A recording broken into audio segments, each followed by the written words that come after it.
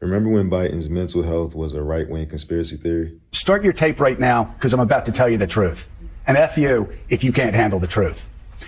This version of Biden, intellectually, analytically, is the best Biden ever.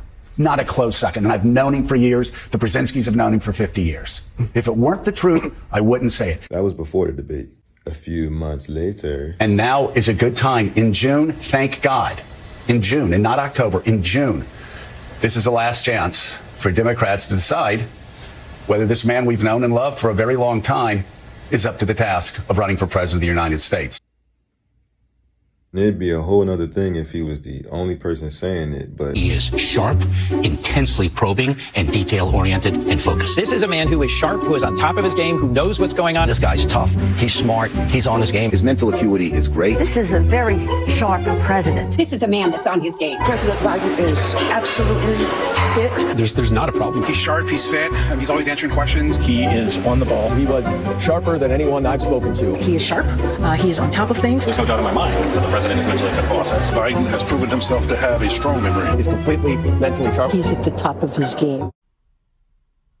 Here's Jill Biden before the debate. American people deserve a debate because you need to see your choices. You need to see Trump and you need to see the president and you need to see the differences. And my husband's, and you're going to see how smart he is and the experience he has.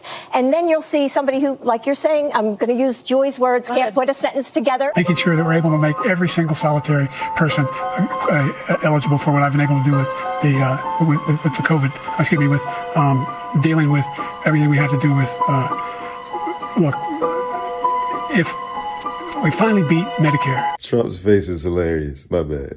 We're trying to provide housing for Black Americans. The impact on the choice, the idea that they're going to, I'm proposing that everybody, they pay, the millionaires pay 1%. So no one I've not raised the cost of Social Security for anybody.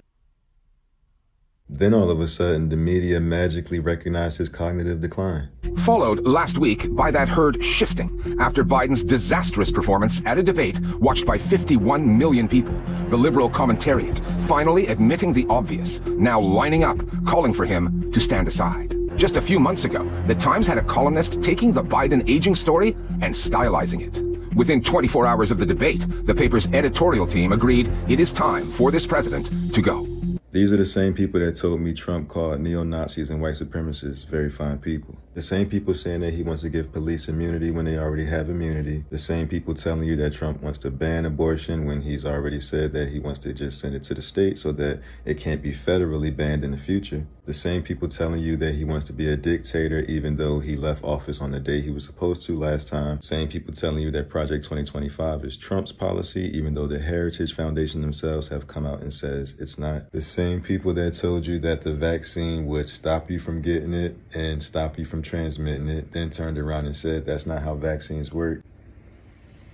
The same people that told you that the Wuhan lab leak was a myth. Same people that made you feel like Trump hated Mexicans because he spoke against illegal immigration. Same people telling you that Kamala Harris wasn't the border czar. Same people that told you that the Black Lives Matter riots were mostly peaceful and that January 6th was an insurrection. The same people saying that they're fighting for democracy when they're hiding the truth about the other presidential candidate so that you don't actually get to make an informed decision.